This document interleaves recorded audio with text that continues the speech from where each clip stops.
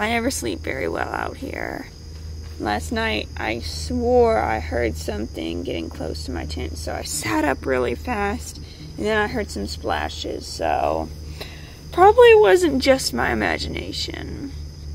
Then, my plan was to just get up when the sun came up, but once it did, I was like, oh, I'll put my blanket over my eyes, 5 more minutes. But now, I'm getting up for real. It's starting to get too hot, and it's 10 o'clock. Didn't mean to sleep that late, but oh well.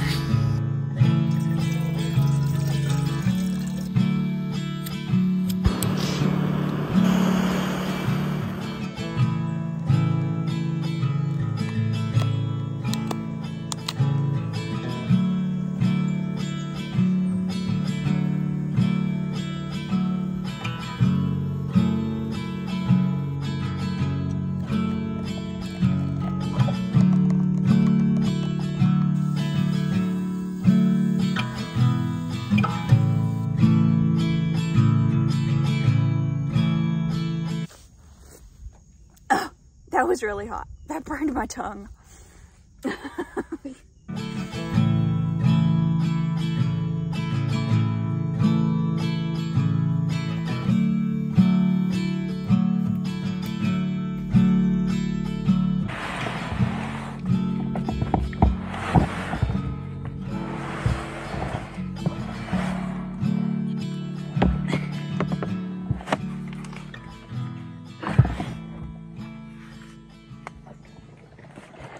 Goodbye, campsite.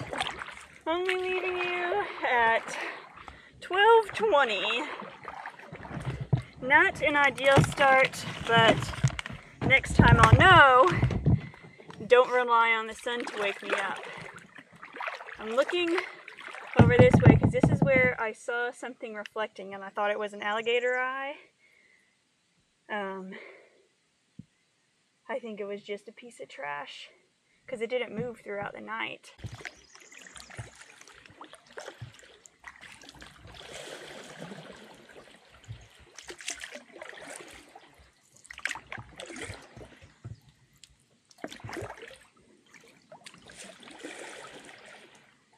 I saw another big gator slide into the water right now.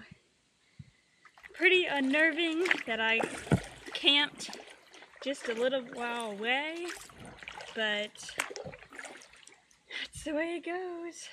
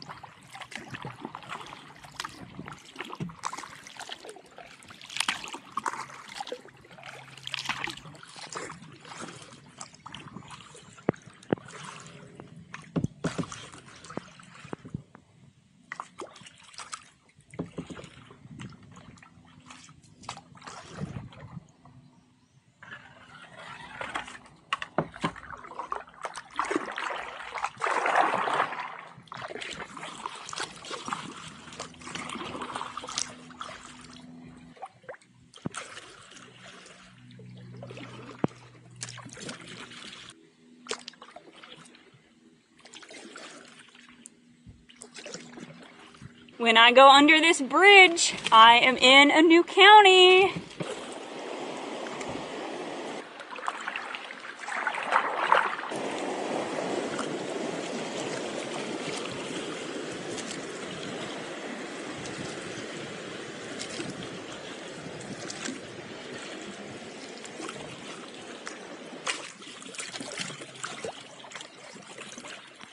I've entered Paynes Creek Historic State Park, and I just passed my first fellow paddlers in 3 days.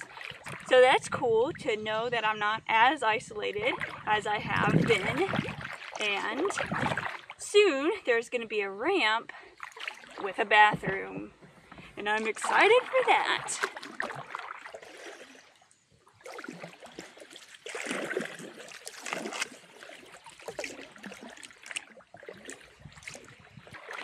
After the bridge, I saw a construction site almost right away, and now it's been like 20 minutes of paddling, and I'm figuring out the construction site was the ramp, you know, just they're working on it. It wasn't functional, which is a little bummer because, you know, I just wanted to go to a bathroom. I just wanted to feel like I was in some sort of civilization, but that's okay because that was my midway point for the day. So now it's time for my daytime beer. I brought 2 6-packs, right? And I'm like, I usually have one in the day, one at camp. So again, this is Three Daughters Brewing Beach Blonde Ale.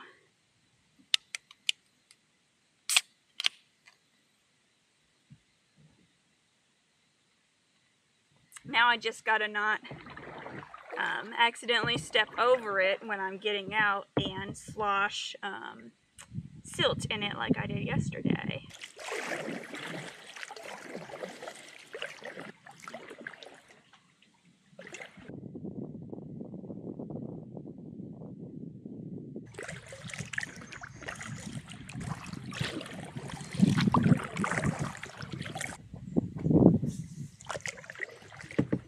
I just passed a bridge back there, and I think it said Herd Bridge on the actual bridge. This says Herd Bridge Road right here. So I think I'm at my goal for the day, which is crazy because it's 3:30. I was paddling hard because I knew I got a late start. And also the river is more, it goes like this now instead of going super windy. Definitely the first day was the windiest. But I think this is just a part of the day where I get to float and wait for a good campsite to come along.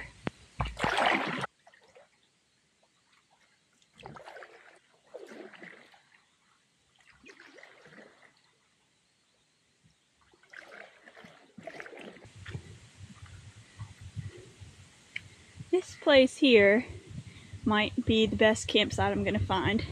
There is that beachy area over there. There's a fence. You probably can't see it, but beyond those trees and bushes, so they probably wouldn't want anyone going further than that. But as far as I understand, here is still okay. Here's the place. Kayak is tied off in 2 spots down there. Then there's not many like trees with branches around, so I have my water set up right there. For now, I don't feel like setting up camp. I'm just too tired. I want to drink some water, make sure this place is like there's not going to be a farmer that comes and tells me to get off their land. So just giving it a little bit before I start setting up. And I'm really tired and don't feel like it.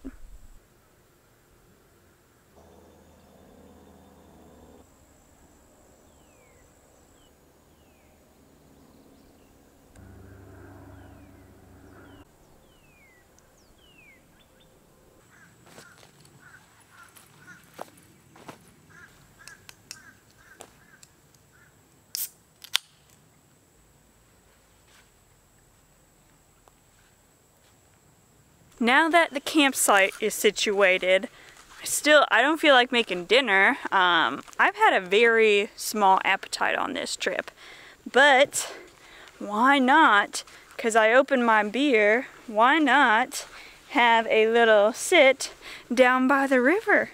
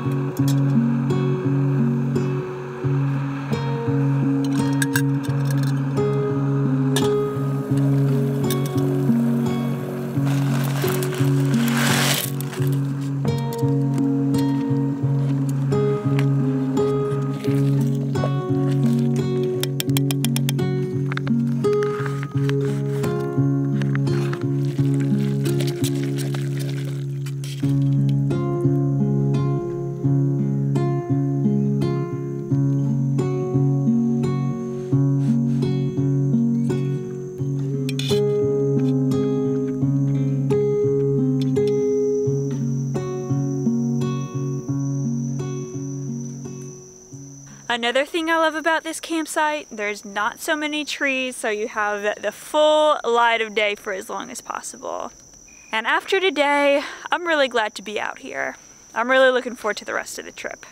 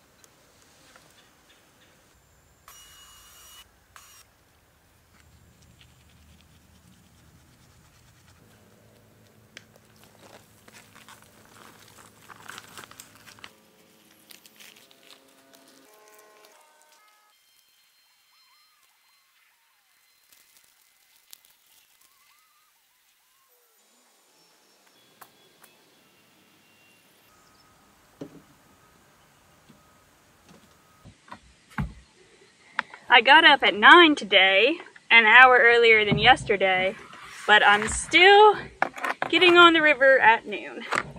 That's okay though. If I paddled like I did yesterday, who cares? And even if not, I'll get there in plenty of time. This river is really cool because it has this, I don't know what you would call it, what type of rock it is, but it has holes in it. And that's how I tied up my boat last night, so I thought that was pretty cool. Goodbye, campsite! Thank you for being awesome!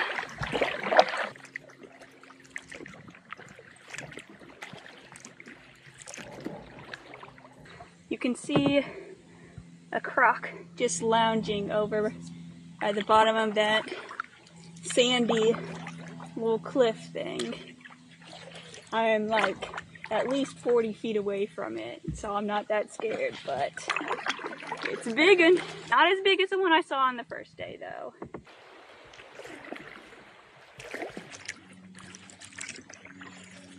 I made it about a mile, I think, to the town of Hardy, Cruise Park. I didn't feel like taking out my trash to throw it away, but another place without a bathroom. All of these parks so far that have said they had a bathroom, it must be in walking, not in walking distance or something, because I haven't seen any.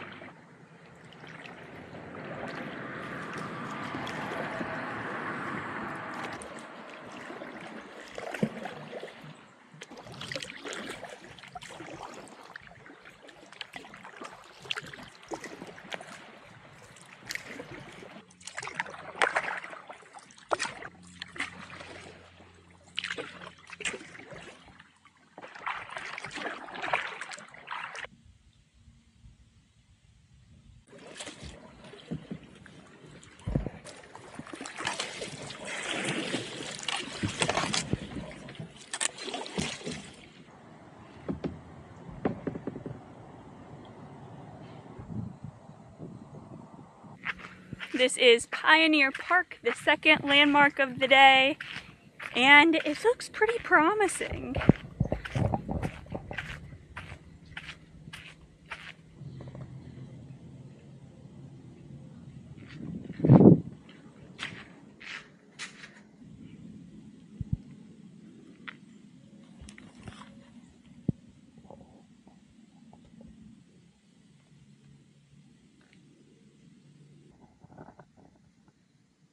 That was really nice to sit down and have lunch, be able to go to the bathroom, fill up my water bottle with water I didn't have to filter. Although the filtered water tastes better than tap water, honestly.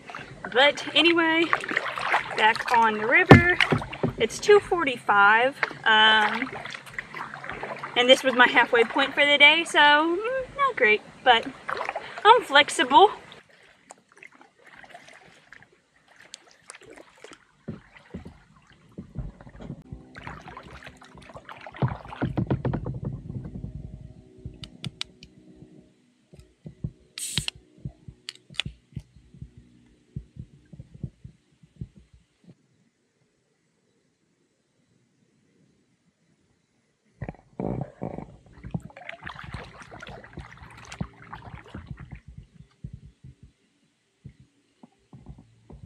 I was just thinking, I may need to start looking for a campsite. It's 4 o'clock. Then I came around the bend and there's this. Footprints in the sand, remains of a fire, so I know that there's been other people here, but there's no camping signs. Got some flowers, beautiful palm trees and cypress trees all around. This place is great.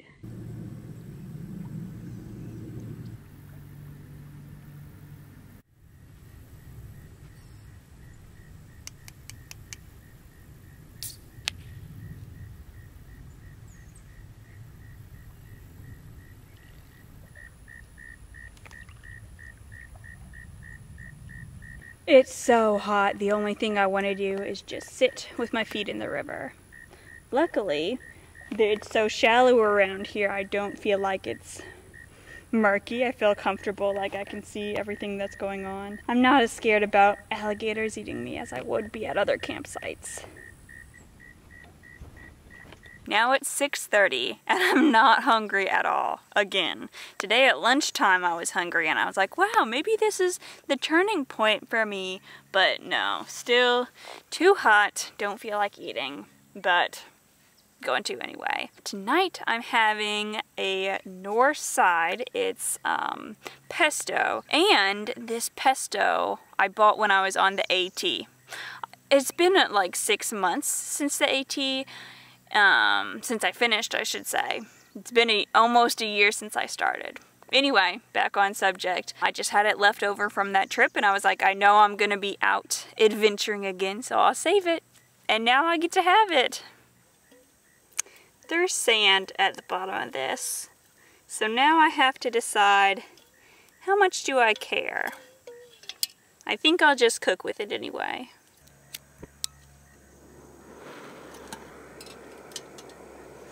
If you're wondering, I just got new water. Normally, I might go ahead and just deal with having a little crunch in my food, but not for pesto pasta, okay?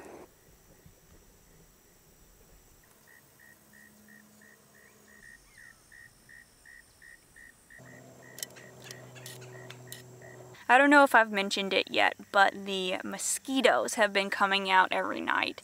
It varies the amount that there is, but they're usually just really annoying.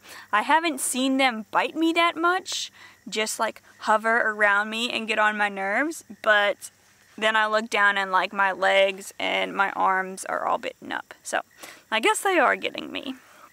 Okay, now I've let this sit for a second. Time to try my beautiful pesto pasta.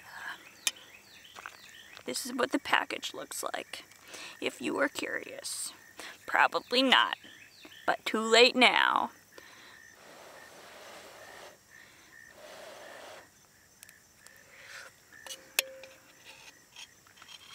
It's really hot, but really good. Little garlic flavor in there. Oh, I spoke too soon, I guess. These aren't like mosquitoes around me, they're just gnats. That's annoying, but this is what it's all about, you know? Hanging out at my campsite. Beautiful place I'm in. There's frogs I can hear, crickets. It's just an awesome moment. This is why I come out here. This is why I do stuff like this.